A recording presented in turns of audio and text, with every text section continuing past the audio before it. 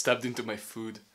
I'm not supposed to leave my food all around the place. That's how I usually eat. Like, I always take more food than I was supposed to eat, and then I eat as much as I can and just sort of in a rush to just leave the food on the floor, and I think that's something I have to change.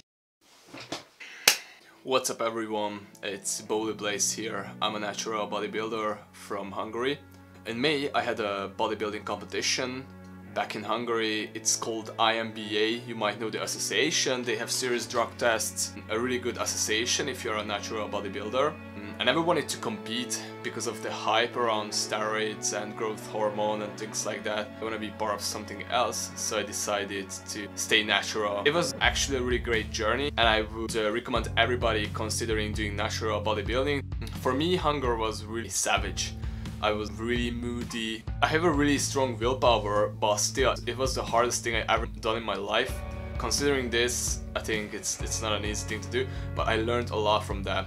Mainly, it showed me how much I can handle if I want something bad enough, and I used this mindset several times ever since when I felt like giving up on something else. I've also learned minor, practical things like coffee suppresses appetite, sweeteners make me bloated, veggies, low GI carbs and lots of water help me eating less. Intermittent fasting works wonders, and I always need to leave some carbs before bed, otherwise I have difficulties falling asleep. I've learned that I lose strength no matter how hard I try not to, and then counting macros while cooking could take up all my free time while making me obsessed with eating. But these are my own experiences that may or may not work for you as well. All in all, I've learned how complex my body is and how differently it could function from other natural bodybuilders. Just to give you some insights, in the last 2 weeks of my contest prep, I ate an average of 2,750 calories, 235 grams of protein, 55 grams of fat, and the rest were carbs. Did no nutrient manipulation, just kept them constant and only cut a little water 1-2 days before the competition. So did nothing extreme except my carb loading, which turned out to be a bit much in that condition where I was. 2 days before the competition I felt way too flat, so I've tried to dig information that confirmed that I must do some severe backloading. I ate like 1300 grams of carbs in that 2 days, got overloaded a little bit, but learned my lesson. I came 3rd place and was okay with the results. I must admit, I wanted to win, but I guess without a trainer, and taking into consideration that this was my first show, it was a good result. But deep down I knew that I should have overtook the 2nd place with the proper carb load and posing skills. Now, all I can do is draw the conclusion, learn from my mistakes and bring a better version of myself to the stage next year.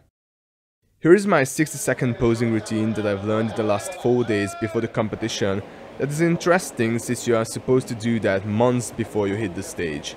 The funny part that since I had no idea what routine to put together and I had no coach to ask from because I wanted to do it on my own, I just did the basic poses I was practicing and threw in some sparks at the end. Enjoy.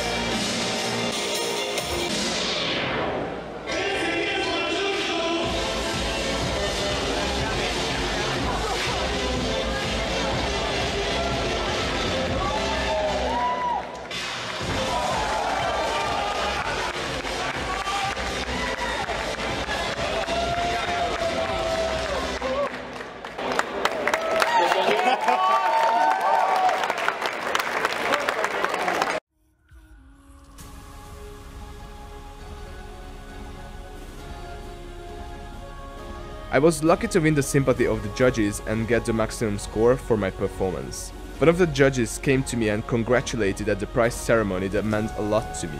After the event, I've contacted him on Facebook asking for some tips on improving my physique. He was super kind and helped me. Now we are working together since I convinced him to start YouTube. He managed to collect over 36,000 followers in 8 months, which is a lot as a Hungarian YouTuber since approximately 10 million people speak this language all over the globe. The guy winning our category. He had an amazing overall physique, something I should aim for next year.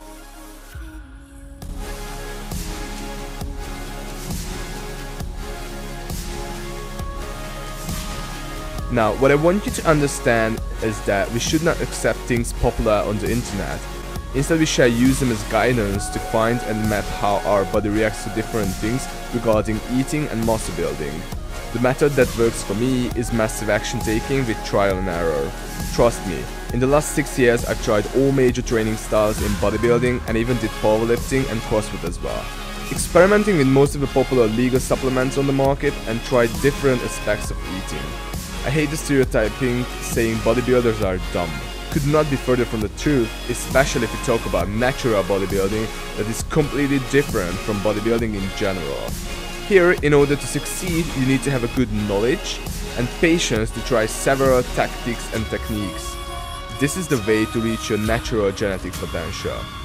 It's a slow and long journey. Sometimes it's hard and boring and you must give up on some things or habits, but once you get caught and start to love the grind and the process, it's get truly enjoyable and worth every minute you put in.